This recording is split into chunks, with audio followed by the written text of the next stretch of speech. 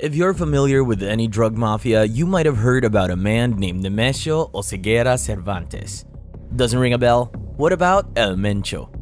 Mencho Oseguera Cervantes, better known as El Mencho, was one of the drug lords of Mexico, the USA, and God knows how many countries. In fact, he was one of the most powerful people in all of America and Mexico. But his downfall started when he got betrayed by his own men. And that's what we're going to talk about in today's video, so make sure you watch this video until the end. So, Mencho Oseguera Cervantes, being over 50 years old, has reached the peak of his criminal career. In fact, he was identified as the leader of the new generation Jalisco cartel Oseguera, known as El Mencho, who became the most wanted man in Mexico and the United States.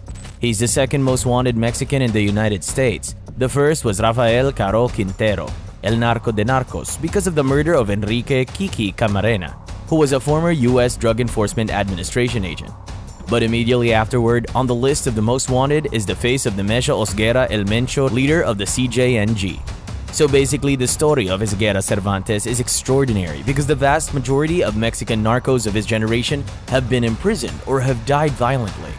According to the US Department of Justice's indictment, El Mencho has led cjng, or its embryonic version, at least since 2000 and has managed to expand it to most states in Mexico and several cities in the United States. In spite of this, he had taken his first steps into the narcotics business much earlier than that. On July 17, 1966, Mencho Oseguera Cervantes, one of 6 brothers from an avocado-growing family, was born in Naranjo de Chile, a small town in the southeastern part of Michoacan. It's said that he was baptized with the name of Ruben, and he was called Mencho in honor of his godfather. In addition, some sources claim that his birthplace was in the municipality of Naranjo de Chile, and others say that it was in Uruapan or Aguililla. There is a possibility that it was the latter, since there, just after he had finished school in the 5th year of his elementary school education, he was hired to take care of the avocado fields owned by the Valencia family, which he had just left behind from his school life.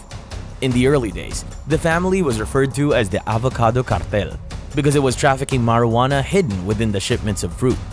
But the Millennium Cartel came into being when their interest shifted to growing marijuana and poppy. They were so powerful in their land that one of them, Jose, was even elected mayor of their city in 1989, nominated by the PRD party. As a teenager, El Mencho became a plantation watchman and then a trafficker when he grew up with them. In spite of the fact that he probably dreamed of more than avocados, he packed up and moved to North California in the United States of America within a few years. At the age of 20, he had already immigrated into the United States. During his time in the San Francisco Bay Area, he became involved with a heroin and methamphetamine trafficking gang and tried to build a clientele.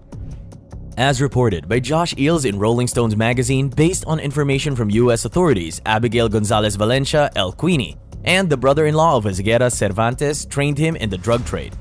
He and his older brother, Abraham Oseguera, was arrested in 1986 when they sold heroin to 2 undercover police officers. They were sent to federal prison in 1992 and then deported. On a backup photo of the incident, Mencho wears a hooded sweatshirt and has acne on his face. It was 2 months later that his first child was born, Jessica Johanna Oseguera. After being released from prison in 1997, he enrolled as a police officer in Tomatlan, Jalisco. During his time there, he became involved with the Nava Valencia brothers of the Millennium Cartel and with Nacho Coronel of the Pacific Cartel, also known as the Chapo Guzman criminal organization. In a sense, El Mencho became kind of a security advisor and a strategic piece of drug trafficking in the United States once he left the police force, according to Eels. In 2011, cjng formed El Mencho, which quickly expanded throughout Mexico as well as internationally to the United States, Colombia, and unconfirmed, Canada, Argentina, Holland, Ghana, Nigeria, Morocco, Russia, China, South Korea, Germany, Peru, Central America, Bolivia, Malaysia, Indonesia, Vietnam, Poland, Australia, and Cambodia, which by 2018 would surpass the Sinaloa cartel in drug trafficking. A local newspaper reports that Oseguera Cervantes supposedly hides in the mountains of Jalisco and suffers from kidney failure, which keeps him on dialysis and confined to a bed, so his lieutenants would run the organization. It is said that his alleged condition makes him susceptible to COVID-19. In February 2020, Mexico and the United States brought an end to Mencho's criminal activities through the extradition of his son, Ruben Oseguera Gonzalez, El Menchito, and the arrest of his daughter, Jessica Joanna Oseguera Gonzalez, while she attended her brother's trial. But El Mencho, alias Nemesio Oseguera Cervantes, has kept a low profile for several years to avoid capture by Mexican or US authorities, where he has already been designated a public enemy. It's been reported that Oseguera Cervantes is on a leap of faith in the hills and mountaintop of Michoacan, Jalisco, and Colima, hiding among cabins, camps, and humble houses in order not to attract attention and continue with his prolific criminal business and fugitive status.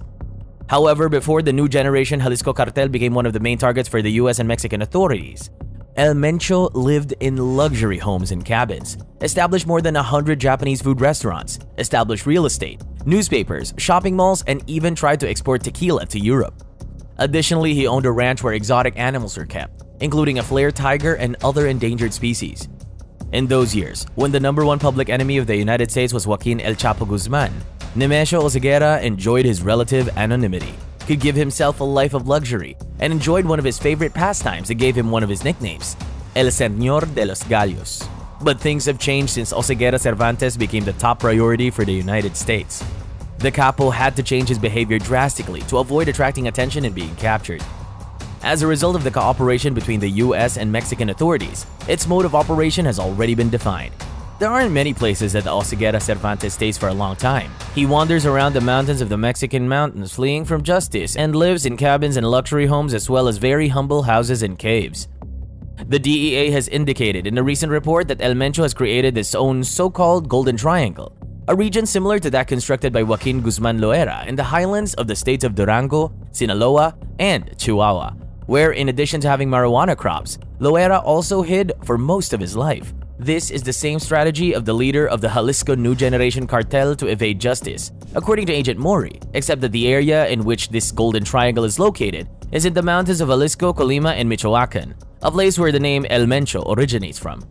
It's believed by some that the country has a vast territory where narcotics are planted, and it is said that clandestine laboratories operate in the area and that there are important ports such as Manzanillo and Lazaro Cardenas where precursor chemicals are exchanged to make synthetic drugs. It's now in the hills of the Sierra Madre del Sur, as well as those of the Occidental, that are the refuge of this mafioso, to whom it has been attributed that the violence of Mexico has escalated.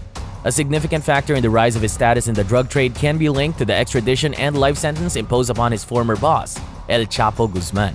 But to become the head of Mexico's most powerful cartel, Nemesio Oseguera Cervantes El Mencho had to do the dirty work and overthrow the heads of different criminal groups in the country. It should be noted that as part of the leadership processes of the Jalisco New Generation cartel, several enemies were made. Former allies who felt betrayed were also added to the list of enemies. Apparently, the authorities believe that El Mencho is being attacked from a number of sides, but one of the causes of his weakness is the blows he's receiving from one of his former friends, Carlos Sanchez Martinez, alias El Cholo, a member of the Sinaloa cartel who acts as an ally with the cjng. There's no doubt that the criminal organization of Cholo is being bolstered by powerful assassins, one of them being Capo de Capo, Ismael El Mayo Zambada, who was selected by the authorities to carry out the financing of the operations of the Cholo and to provide it with weapons. A lot of hitmen want to stop the Jalisco New Generation cartel, including the sons of El Chapo and the heirs of Los Zetas, La Familia Michoacana, and Los Arellano Felix cartels. But they end with nothing. And that's it for today's video. We hope you liked the video. Make sure to give it a thumbs up, and for more such videos, subscribe to the channel and don't forget to press the bell icon. We'll see you guys in the next one. Until then, peace.